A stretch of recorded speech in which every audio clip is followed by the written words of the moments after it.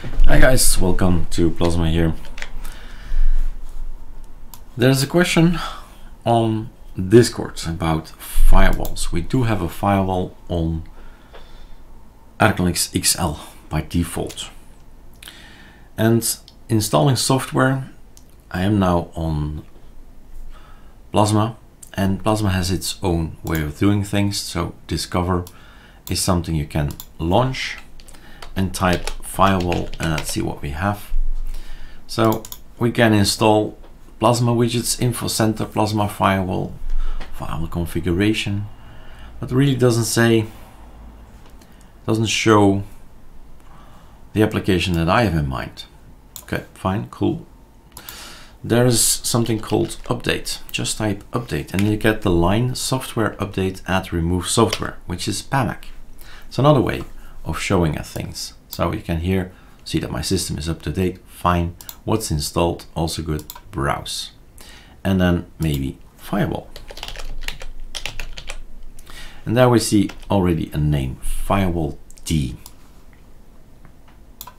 So we got this, we got that, we got options. Now, the user in question, I think he wants to do this one. Firewall configuration, gufw, and probably one of those guys is that, but we can't know because, well, we rely on the real name, on the application itself. So, gonna be exactly the same, trust me, but yeah, with this one, sorry, but I don't know which to click. With this one, I know what to click, right? Or I will always say, go to the terminal. Start learning the terminal because it's the tool, it's the place to be. Simple. So this is it. There's also UFW. So the graphical and the rest. But you'll see if you do type GUFW, then you get the other one as well, the dependency. So UFW is there. Okay, installed. Then he says he wants to load something or install something. Well, first off, the tip of the day, type update. Oops, type update and make sure that you're up to date, because we've seen a few weeks ago the Python update from 3.9 to 3.10, and all the applications that use Python need to move along, need to be rebuilt, need to be well, reinstalled or whatever. So that's important, be up to date. And then we can have a look what happens if we type firewall now. Oh yeah, we have a firewall configuration. Enter. We want to be sudo. Yes, here you are. Be sudo, my friend. So you got yourself a firewall. This is not needed anymore. And not that I'm really adept in this thing because I never use it. I trust my firewall over the router, maybe not enough, I don't know, but I'm not that schizophrenic about that as well. So profile, home, public, office, on and off, it's on. Anything incoming, deny. Anything outgoing, allow.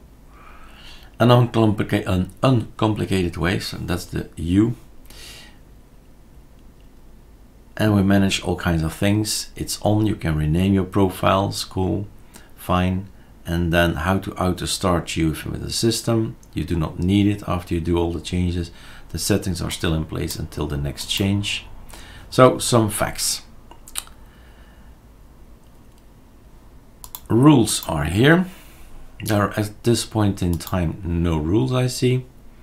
But this, like I said, I'm a noob at this. I'm not interested in learning firewall stuff because I'm not going to use it.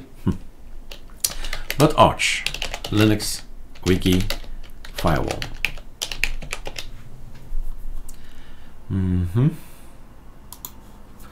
Let's have a look. So we have all this as information.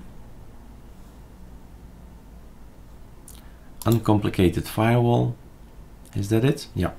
UFW stands for uncomplicated firewall as a program and so on. And you start to learn. Install the package, done that. We have not enabled anything, but maybe it's already enabled. I don't know. Let's have a look. Sudo. It all depends on the maintainer, on the builder who builds the package. Did he include to enable it by default already?